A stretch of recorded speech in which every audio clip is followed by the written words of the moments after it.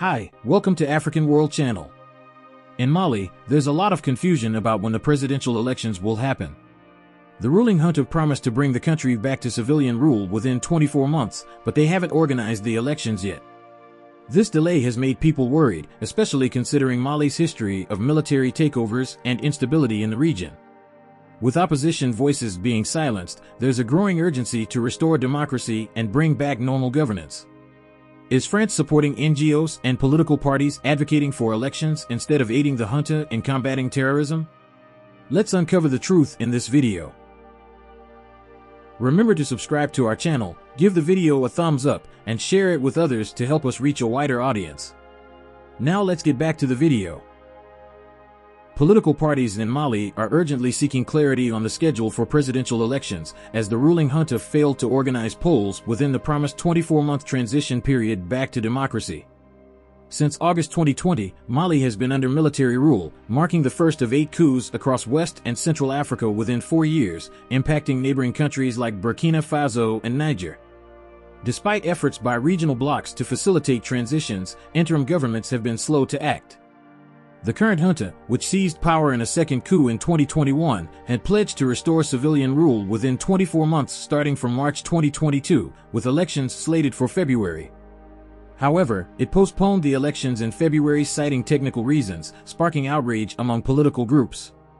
With the recent expiration of the transition deadline without a vote, several major political parties and civil society groups issued a joint statement urging authorities to establish a framework for elections promptly.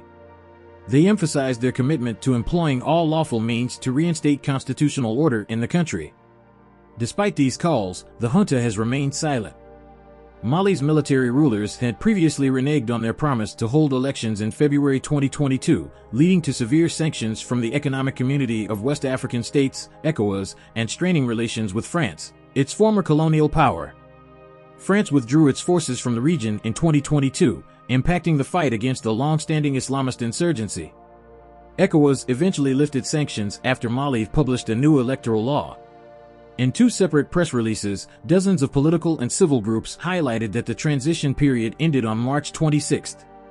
In a statement released on Sunday evening, the first group, made up of NGO organizations and political parties in Mali, called on the junta to create the conditions for rapid and inclusive dialogue, for the establishment of an institutional architecture and with immediate effect organize a presidential election. In a separate statement, the Network of Human Rights Defenders in Mali, RDDHM, which brings together 50 local organizations, issued the same appeal to the junta. The country is going through enormous difficulty and the transition is not intended to resolve all the country's problems. It is time to end this impasse, especially since the last postponement of the transition expired on March 26, said RDDHM's president Suleiman Kamara, who called for a return to constitutional order. Under junta rule, voices from the opposition have become rare, stifled by injunctions for national unity and repressive measures. Last week, the junta banned the activities of a rare new opposition coalition in Bamako, citing threats of disturbance to public order. The group is highly critical of the junta and has proposed a new way for Malians who have seen the country ravaged by different groups affiliated with Al-Qaeda and the Islamic State group since 2012. The UN said in a statement issued in March that at least 4 organizations have been dissolved since December 2023, including groups relating to good governance, elections, and opposition. It appears that certain political parties and NGOs are possibly being backed by France to pressure the Mali junta into stepping down, potentially allowing corrupt politicians to regain control and further destabilize the country. Similar tactics were employed by France's puppet, Macky Sall, who created multiple political parties in Senegal to maintain power, only to face defeat.